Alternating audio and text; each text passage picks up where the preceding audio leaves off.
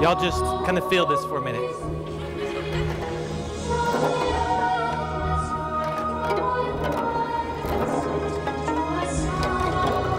Just kind of think for a moment about this forever.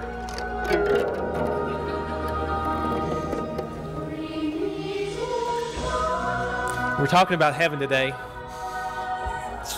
I've been looking forward to this one because it's really exciting to talk about heaven, because we've all kind of got this idea of what heaven's going to be like, and I just kind of wanted to show it to you. You know, I mean, here we are, because we know that in heaven we're going to sit on like a big white puffy cloud like this. We're going to get to wear white robes like this.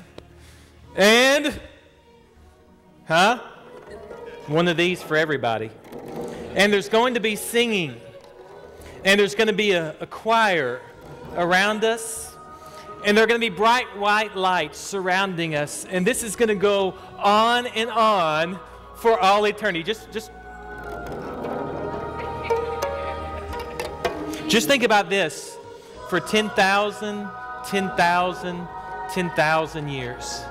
It will just go on and on and on and on. Isn't that great? You're excited now, aren't you? Because this is going to be good.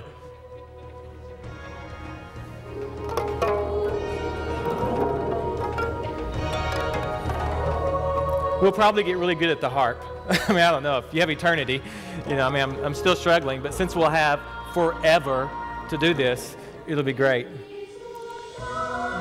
Some of you see a problem with this, right? And the problem with this is that it beats being dead. But for some of you, being on a big white puffy cloud playing a harp forever and ever, backed by even a heavenly choir, has got some drawbacks to it. Am I right? And yet for many of us, I think this is kind of the idea that many of us have ahead. At least, you know, it's kind of the picture that we get from culture today about what heaven looks like. And for many of us, it's, you know, like I say, it beats being dead, but it's not something that just really gets us all fired excited about being in heaven forever if we're just going to be on a big white puffy cloud choir. And some of you like choirs, so that's going to be great. But for others of you, that's a little bit of a problem. Many times we've described heaven, we've done what Miss Watson did to Huckleberry Finn. I don't know if y'all read Huckleberry Finn. You probably were supposed to in school, but not all of you did. But Huckleberry Finn, he gets in trouble. And Miss Watson is getting on to Huck, and so she tells him, doesn't he want to go to heaven? And she describes heaven for him, and this is what Huck is thinking. It says, she went on and told me all about the good place. She said all a body would have to do there was go around all day long with a harp and sing forever and ever. So I didn't think much of it. I asked her if she reckoned Tom Sawyer would go there, and she said not by a considerable sight. I was glad about that because I wanted him and me to be together. You know, unfortunately, Miss Watson didn't paint a picture of heaven that was very appealing to Huck. And many of us have had a picture of heaven that's not all that much more appealing. I remember when I was in high school art class that we had these pictures of heaven and hell, and the pictures of heaven were a lot like this, and they were very serene, whites and light blues and harps and angels and clouds, and those were the pictures of heaven that were supposed to, you know, really excite people during this period of time. But the pictures of hell were very different. In hell, people were playing cards and dancing and drinking, and there were scantily clad women running all around the place. And I wasn't as spiritual in high school as I am today. So I will tell you that I struggled with which place looked better to me. White, puffy cloud choir, scantily clad women running around and playing games and dancing. I don't know. One of them didn't look as good as the other. And so many of us don't have a picture of heaven that is appealing, that calls us forward. And so that's why I want to just share it with you guys today. And I want us to kind of maybe unrobe a little bit of the heavenly myth that some of us have. All right, kind of put away the white robe in the cloud and kind of see what the Bible has to say about what heaven is really like. And when we begin to look at what the Bible has to say about this, I want to tell you, I'm pretty excited about what heaven is actually going to be like. And so when I begin to examine this, the place I'm going to start is the place I often start with, trying to figure out what God is up to, and that's in the beginning. Back in Genesis chapter 1. In Genesis chapter 1, you guys know how this works. God is creating this new place. And God is creating a planet, a place for Adam and Eve to live together forever with Him. Right? I mean, in the beginning, Adam and Eve were not intended to die. They were supposed to live forever. And this place that God is creating is a place where they can be in fellowship with Him, with one another, and with all creation. And so God creates this earth on which we live. And it says in Genesis chapter 1, beginning in verse 31, it says this: God saw all that He had made, and it was very good. Avast virus database has been updated. All right. It's important. You should do that. Maybe not now, but that is important. All right. All right, now, get back to what I'm saying here. All right. God saw all that He had made, and it was very good. Here's what we need. God creates a place for us to live with Him forever, a place that we can enjoy with Him, with one another. And He says after He created, He doesn't say, man, I really messed up this time. Boy, I wish I had a second chance. God looks at it and says, man, this was very good. Our greatest hint about what heaven is going to look like is from this earth on which we live. All right, that's the first thing I want you to understand. And we kind of all know what happened to this earth. Sin came, and when sin came on the earth, everything on earth was damaged by sin. Everything. That's what the Scripture says. Not just humans. Everything was damaged. And you and I, because of the work of the Holy Spirit in us, we long for restoration. We long to be restored to a right relationship with God. We long to be restored to a right relationship with each other. And we long to be restored to a right relationship with creation. But because of sin, all that's been thrown off kilter. Everything's messed up. But it's not just you and I who long for this. In fact, when we turn to Romans chapter 8, the Scripture tells us something key, I think.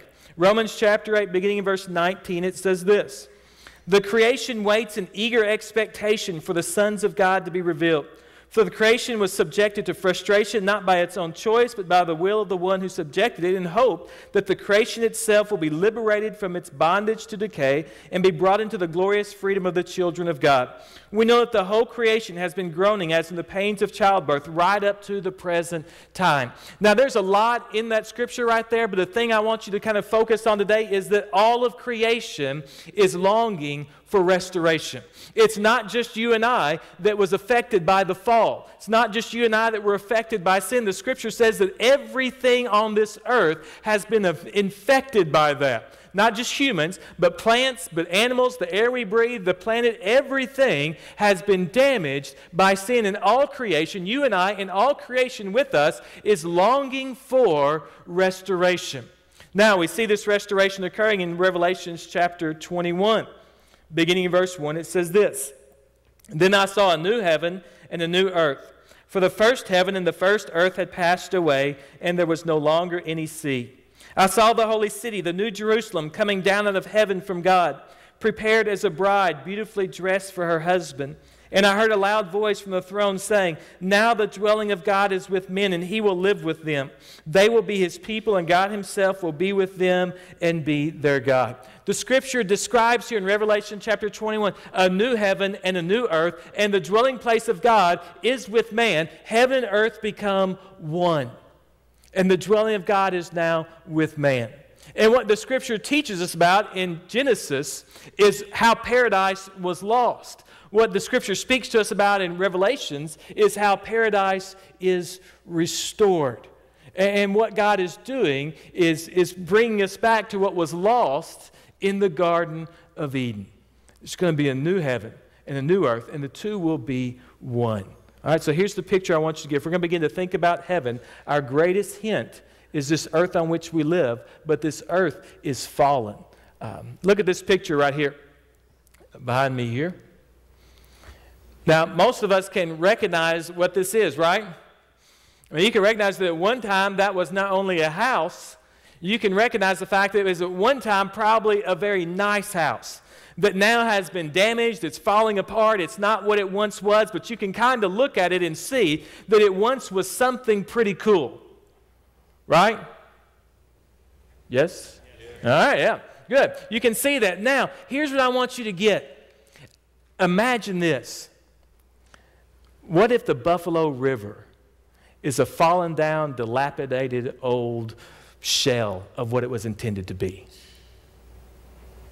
I mean, most of y'all have seen that. What if? What if the Colorado mountains are a dilapidated old shell of what they were intended to be? What if the coral reefs in the ocean that are so full of life and color and beauty, what if they are dilapidated old shells of what they were intended to be? What if the plains of the Serengeti, full of life and diversity and all those kinds of things, what if the plains of the Serengeti are just a dilapidated old shell of what they were intended to be? You see, this earth is like that old house. It is not what God intended for it to be. It's all been fallen. It's all been corrupt. It's all been damaged. But it gives us a hint when we look at this earth, when we look at the plains of the Serengeti, the Colorado Mountains, the Buffalo River, the coral reefs, we can see just a hint of the beauty that once existed in this place, how there was supposed to be harmony between humans and plants and animals. We just get the barest hint of that based on looking at what is. We can simply begin to imagine what was. And it must have been incredible. What if every joy on earth is just a small taste, a dilapidated old shell of what it will be in heaven? Could you get excited about that? I mean, could heaven be a place that you think about and dream about if you began to believe that, man, the Colorado River, the Buffalo Mountains, the Serengeti, those are just little bitty damaged hints about the kind of place that you and I are going to spend eternity? What if there are mountains to climb and explore and adventures to have, and there are plants to search for and to find, to taste and to smell, and animals to search for and partner with and study and all those kinds of things? What if every month when your Heavenly Geographic magazine comes, you flip it open, and somebody's discovered a new place or a new plant or a new animal, and you just go, just can't get any better. It just keeps getting better and better and better. Wouldn't that be incredible? And wouldn't that kind of be a place that you could get excited about spending eternity? You want a hint of what heaven is like? God didn't mess up the first time. God created a place where He could live with us and we could live with Him. And what we experience around us is just a broken down, dilapidated old shell of what God intended for it to be.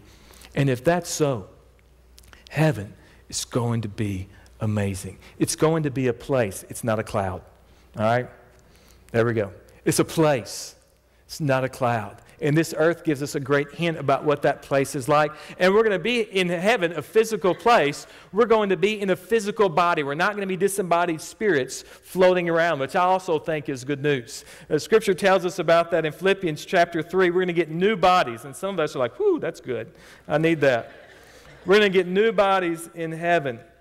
Ephesians chapter 3 says this: our citizenship is in heaven, and we eagerly await a Savior from there, the Lord Jesus Christ, who by the power that enables Him to bring everything under His control will transform our lowly bodies so that they will be like His glorious body. Now, when the Scripture refers to Christ's glorious body, they're talking about Christ's body after His resurrection. And the Scripture says that you and I will have bodies. In fact, in our affirmations of faith, when we declare what we believe as Christians, we declare that we believe in the resurrection of the body. We are not disembodied spirits floating around in heaven. We're going to have bodies, and the Scripture tells us that our body is going to be like Christ's resurrected body. All right, and so since we know that our body's going to be like His resurrected body, we can kind of look in Scripture and find some hints about what our bodies are going to be like. Luke chapter 24, we see after Jesus has arisen from the crucifixion, He appears to His disciples, and it says this, beginning in verse 37. It says, they were startled and frightened, thinking they saw a ghost. He said to them, why are you troubled, and why do doubts rise in your minds? Look at my hands and my feet. It is I myself. Touch me and see. A ghost does not have flesh and bones, as you see I have. When He had said this, He showed them His hands and feet. And while they still did not believe it because of joy and amazement, He asked them, do you have anything here to eat? They gave Him a piece of broiled fish, and He took it and ate it in their presence. All right, you know what? Just looking here, we find some things about Christ's resurrected body. First off, He looked like a human being. He wasn't kind of an alien creature. The disciples recognized him as a human being. He was recognizable. Now, they didn't first recognize him because they were shocked and amazed, but as they heard him speak, they were able to recognize Christ. They remembered him in this new body. He was recognizable from who he was before. We're going to recognize one another in heaven. That the disciples were able to cling to him and hold on to him. It was a physical body. One of the great pieces I see here in this passage right here is that Jesus asked them, hey guys, do you got anything I can eat? And they handed him a piece of broiled fish, and Jesus, he ate it. There's going to be eating in heaven. No? I like that. I like that. There's going to be, the Bible talks about the feasts and the banquets and all that kind of, Jesus took and ate. Now, he ate it because he wanted to show his disciples that he wasn't a ghost, and the disciples knew that if he was just a ghost, he'd put that piece of fish in his mouth, it would fall right through to the floor. And so I wanted the disciples to say, no, it's me. I'm in this physical body. And so he said, give me some fish. I'll prove to you that I'm a physical being right here. I'm not just a ghost. And so he takes the fish and he eats it. But we see that Jesus is eating, and he can eat, and he's enjoying food in this new body that he's been given. So this incredible new body that's going to be eternally free from disease and death. And so in many ways, this body is recognizable, but in some ways, it's kind of a new and improved model, because the scripture also tells us that Jesus just appeared to the disciples in the locked room. I'm thinking transporter. I don't know, but Jesus was just able to just materialize in the room, and I don't know what kind of new powers our bodies are going to have, but I know they're going to be glorious. They're going to make these look like Model Ts. And we're kind of, when we get our new bodies, it's going to be kind of like going from a Model T into a 2020 model. And we're going to step into that new body, and it may take us a while to figure out how it works. It may take us a while to figure out what all it can do, but we're going to get into that body and go, oh man, this is good. I thought my old body was cool. We could run and jump and play and do all that kind of cool stuff I thought was great, and eat and taste food, enjoy pleasures, all those kinds of things. It seemed really great, but it's nothing. That's a lowly, but now I understand what Jeff was talking about that Sunday when he said we're going to trade in a lowly body for a glorious body. It's going to be awesome. We're going to have bodies in a new place. We have physical bodies in a new place, a physical place. We're going to recognize the people that we love and that have gone before us. We're going to eat and run and experience feeling and sensation, much like we do today. Christ's glorious body gives us a wonderful hint about that. And in these new bodies, in this new place, we're going to experience the great mercy and justice of God. Heaven's going to be a place of resolution. Luke chapter 6 says this. Jesus is speaking to his disciples, and he said, "Blessed are you who are poor, for yours is the kingdom of God. Blessed are you who hunger now, for you will be satisfied. Blessed are you who weep now, for you will laugh. Blessed are you when men hate you, when they exclude you and insult you, and reject your name as evil because of the Son of Man. Rejoice in that day and leap for joy, because great is your reward in heaven, for that is how their fathers treated the prophets." Jesus is telling his disciples, heaven is the setting where everything gets made right. All right, that's going to happen in heaven. That's the place. Now, he's also telling his disciples that earth is not the place where everything gets made right. There's going to be injustice here. There's going to be unfairness here. He's telling his disciples, hey guys, you're going to experience some really hard times. I just want you to know that God sees everything that happens. Nothing escapes him, and that you will receive a reward in heaven. And in heaven, everything is going to get made right. It's a place of mercy and justice and resolution. The blind man who never saw a rainbow, or the missionary who died on the mission field and never got to raise their kids, or the mother who never got to hold her child. Listen, in heaven, everything gets made right. I don't know how that happens. Listen, I've sat with people through some horrendous tragedies in life. And I've sat with people who just experienced the horrible effects of disease and the unfairness of this world. And they've looked to me to say something good, and I've just sat there and cried with them at times. And I don't know how God ever makes some of this right.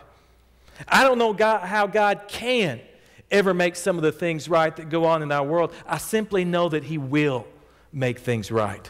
And the Scripture tells us that our joy in heaven will be incomparable with everything that we've suffered here on earth, and that someday we'll stand before God and say, man, God, you did it. You did it. I didn't think you could do it. I didn't think you could ever heal this pain. I didn't think you could ever make up for this loss. I didn't think you could ever make up for what I experienced in life. But God, you more than did it, more than I ever expected, and we will praise Him and celebrate Him and worship Him forever, because He's going to make all things right.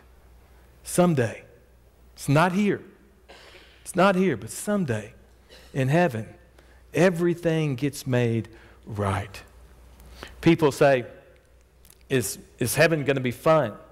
And I think some of us, when we think about that, we kind of betray that we've bought into a lie from our culture that says sin is fun and holiness is not. That sin is fun and drawing close to God is not. Some of us have kind of bought into that. And I praise God that when I was in the 6th grade, I went to Brook Hill Ranch Camp in Hot Springs. It was a Christian camp there. And spent the week just having a great time. I mean, we worshiped, we rode horses, we took walks, we had great times. I mean, it was just in this tremendous Christian environment with Christian people, and man, we were just having a great time. And I remember, I was only in the 6th grade, but I can remember to this day, I can remember at the end of that week thinking to myself, man, I really had fun. And then I thought, you know what? And we didn't do any bad stuff. I mean, it really was like a revelation to me.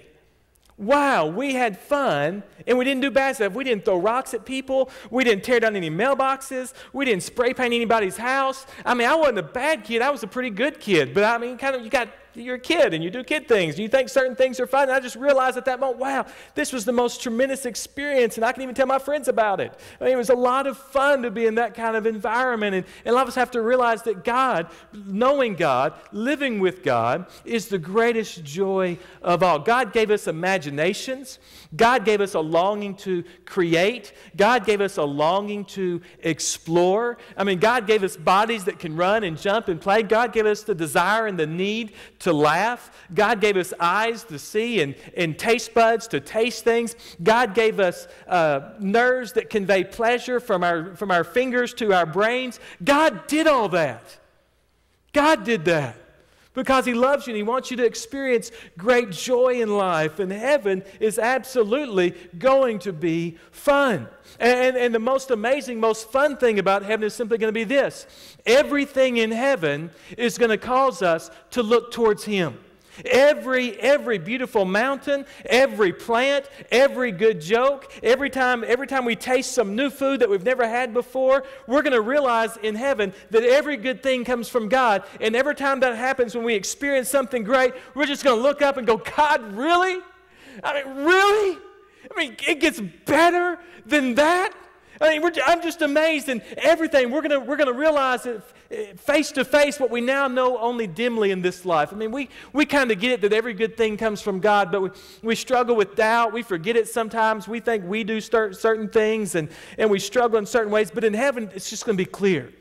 Every beautiful thing, every great relationship, every sunset, every sunrise, whatever it is, every plan, we're just going to fall down and simply say, man, God, I can't believe it. And that worship that's going on in heaven, it's not because we have to. It's just because we keep experiencing cool stuff in heaven, and it gets better and better every day, and we just keep falling down and say, God, I don't know how it gets any better than it did today, but now I have all eternity because time doesn't matter. It's just better and better. And so we're just praising Him all the time, because we realize how much He loves us, that every good thing comes from Him.